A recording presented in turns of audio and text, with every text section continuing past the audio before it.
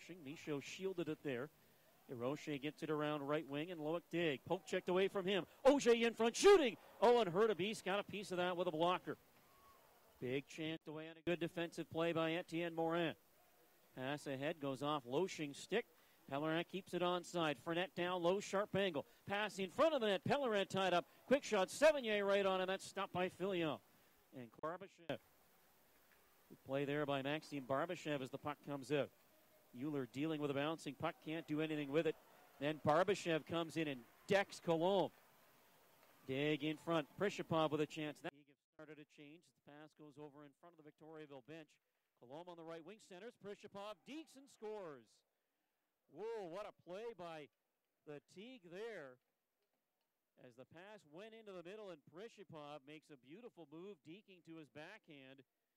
And Nikita Prishapov with the icebreaker here in Moncton. It's 1-0 Tigres.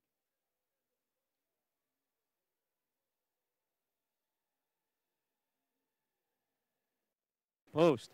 Yasenza up from the left point. Into the corner. Darcy pushed off the puck by the defenseman William Quentin-Bolduc.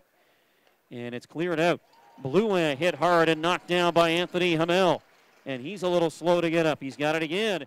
Had his pass stolen, and Alexi Daniel will clear it. 40 seconds left in the Loshing penalty.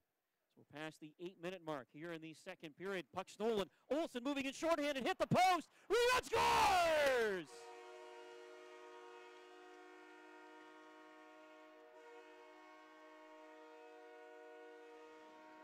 Mathis Cloutier able to bat that bouncing rebound of the Olsen shot that goes off the post.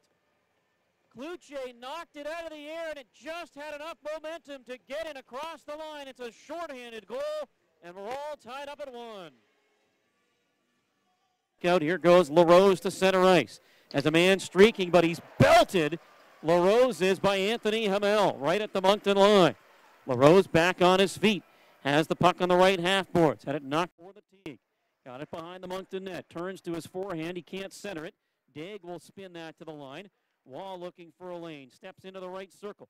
He's on his backhand. Turns in the right corner. Now feeds Sevigny. Winding. Slapping. Scores. Sevigny with a shot from the top of the right circle. Looked like it went up off of a Moncton stick. And gets underneath the crossbar over the shoulder of Vince Filion. And the Tigres have the lead again. It's 2-1. Yeah, looks like Nick Pavan, I think, may have inadvertently deflected that.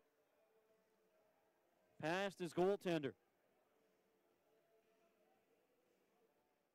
Fanned on the wrister from the slot. It's a 2-on-1 against an empty net, and Connor Fournette will score. Oh, my goodness. The Wildcats had an opportunity in front of the net. Anthony Hamel was open for a moment. Had the puck slip under his stick. And the Tigres go back the other way, and Connor Fournette scores the insurance marker for the Tigres. It goes as a power play goal into an empty net with 24.7 seconds left.